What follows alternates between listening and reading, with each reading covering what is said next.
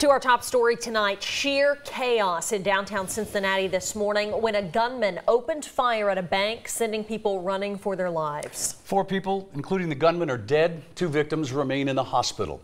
It happened at the Fifth Third Bank headquarters on Walnut Street. Lee Searcy has more details in the LEX 18 Big Story at 5. What started out as a normal day here in downtown Cincinnati quickly turned into a scene of panic and chaos.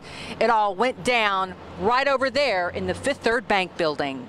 No one saw it coming. Police say a man dressed in a business suit entered the loading dock area of the bank, then opened fire before making his way to the lobby, where police say he fired shots again. The city's mayor describing the mass shooting as horrific, but commended the fast action of Cincinnati officers who ultimately killed the suspect. Witnesses say an unsuspecting woman wearing headphones was seen walking into the bank's lobby during the gunfire.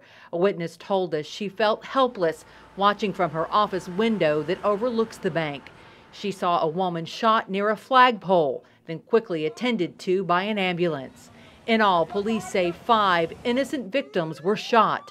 3 of them died. Another witness describes people scurrying for cover. Yeah, we started seeing people duck and then heard the gunshots, and then it was just total chaos.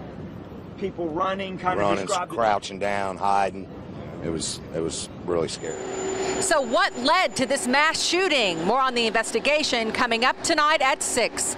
Covering the news in downtown Cincinnati, Lee Searcy, LEX 18 News, back to you. And just released by Cincinnati police a short time ago, the gunman was 29-year-old Omar Perez.